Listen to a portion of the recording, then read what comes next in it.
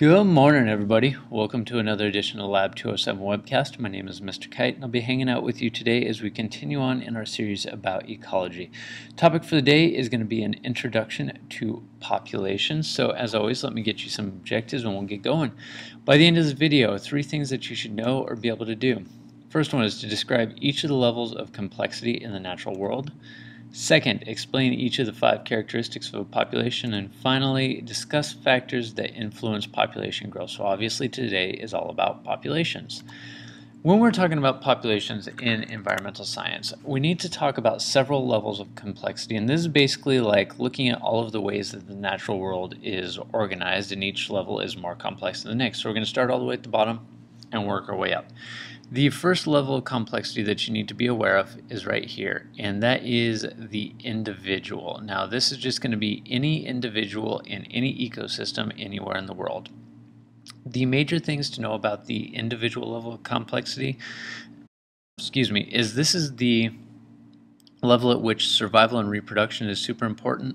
This is also the unit of natural selection. So when natural selection is working on the natural world, it is working on an individual. It isn't working on a population or an ecosystem. Natural selection selects for or against particular individuals. Now, if we want to move up and become a little more complex, we get to the population level. Population level is a group of animals that are the same species living in the same place at the same time. So right here we got this group of rabbits. They are all the same type of rabbit. They're living in the same forest at the same time. Now here's an interesting thing you need to know. Natural selection works on the individual, but evolution works on the population. So over time, populations will change in response to their environment, predation, things like that. As the population changes, the population is said to be evolving. So know that natural selection works on individuals, but evolution works on populations. Now, if you take several populations of different species and put them together, you have a community.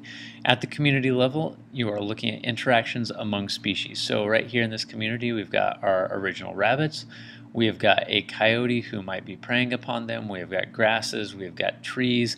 Interactions between all of those different populations makes a community.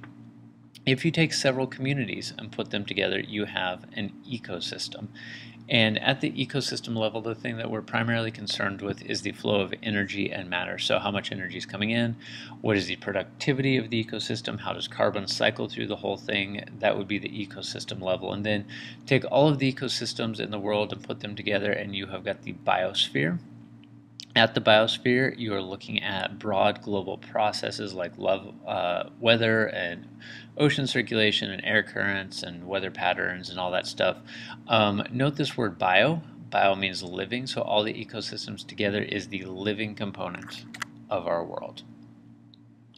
Rest of this video is going to be talking about populations in specific. So some things that we want to talk about, and the first is, how do we describe change within a population? The next set of slides is going to be 5 characteristics of a population. As we go through each of those characteristics, demographers, those are people who study populations, as they look at those 5 characteristics of a population, change in those characteristics will let them know broadly how a population is changing over time. So let's go ahead and talk about each of the characteristics of a population, starting with the size. Size, when we are talking about populations, is denoted by the letter N. So the total number of populations not the total number of populations, words are hard. The total number of individuals living in an area is denoted as a capital N. Scientists look at this factor to know essentially whether a population is healthy or not. An example of this is the California condor.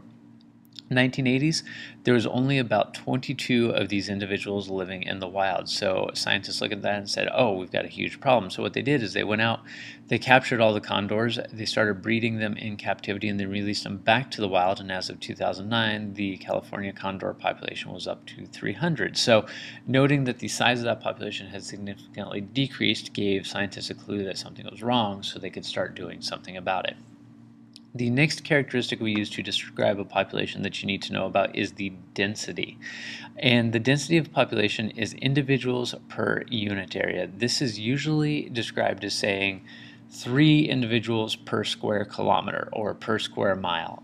It's talking about how many individuals are living in one well-defined piece of land. Now, obviously, densities are going to vary widely based on the population. You could have a place like, I don't know, Cheyenne, Wyoming, where you've got just a few people living in a square mile, or you could be in New York City where you've got like 10,000 people living in a square mile. So that is going to be an example of low density and high density. One thing that scientists can use density information for is to issue hunting permits. So wildlife management officers might look at a broad area, could be a county, could be a national park, and as they look at that broad area, they're going to look at where there are dense numbers of animals that can be hunted and less dense areas, and so they might divide that area up into sections and issue a different number of hunting permits based on each section. So if an area has got a high density of individuals that can be hunted, the manager might issue several permits for that area, and if another area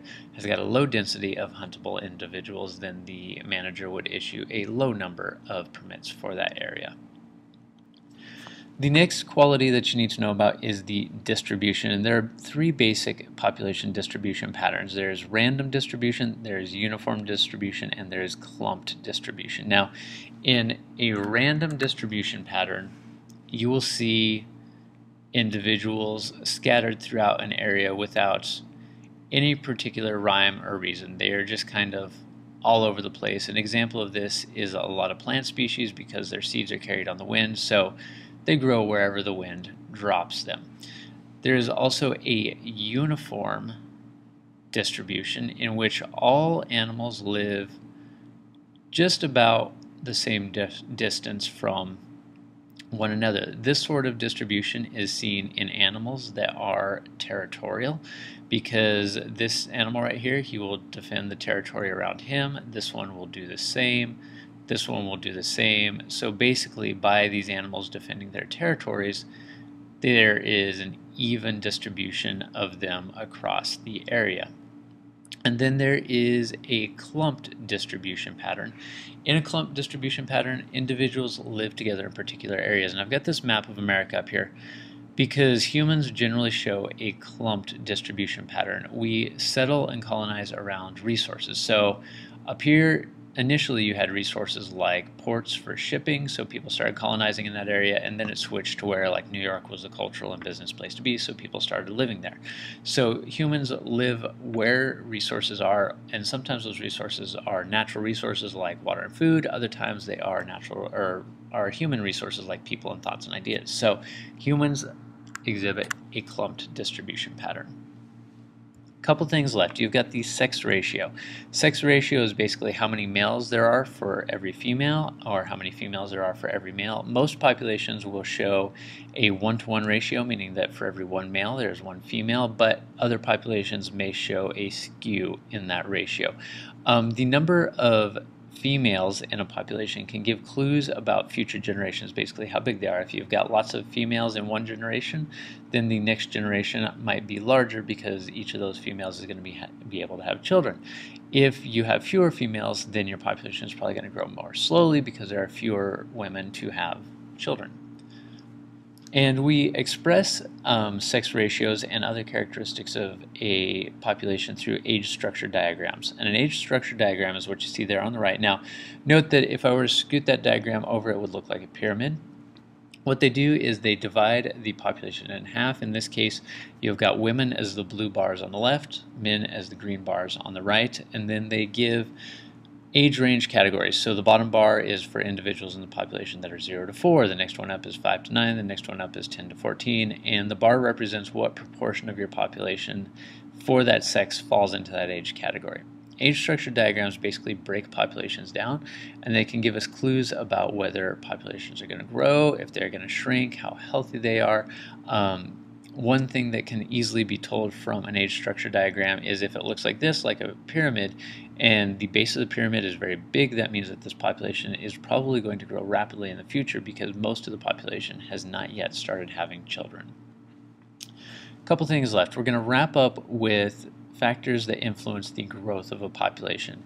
Now, as far as basically calculating the growth of a population, here's how you would do it. Births plus immigration. Immigration with an I means individuals that are moving to an area. So this would be your input into the population, births and immigrations. Subtract from that deaths and immigration with an E. Immigration with an E is people moving out of an area. So if you take people being added to the area, the inputs, that would be birth and immigration, birth and immigration are your inputs, subtract your outputs, death and immigration with an E, that will tell you your growth, your population growth. So that's an equation to keep in mind. We'll use it quite a bit throughout the year. And two final things. There are two broad categories of factors that regulate the growth of a population. There are density-dependent factors and density-independent factors. Density-dependent factors are denoted as K, and these are factors that regulate populations based on the size and the density of a population. These are things that are more likely to kill an individual if there are more individuals living together. So examples of this would be food. If you've got only a few individuals living together, then the population isn't under any stress or pressure. There is plenty of food to go around, but if you've got lots of individuals living in an area, there is not very much food to go around, and the amount of food limits the number of individuals. Same can be said for shelter, the same can be said for nutrients, the same can be said for water. Disease is another example of a density-dependent factor because diseases spread more easily and kill more easily when there are lots of individuals living together in a population. And one thing that is used to describe the density dependence limiting factor of a population is carrying capacity.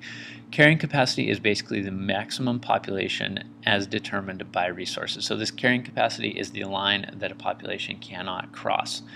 Whatever the limiting resource is in an area, whether it be food or water, this is the resource that runs out first.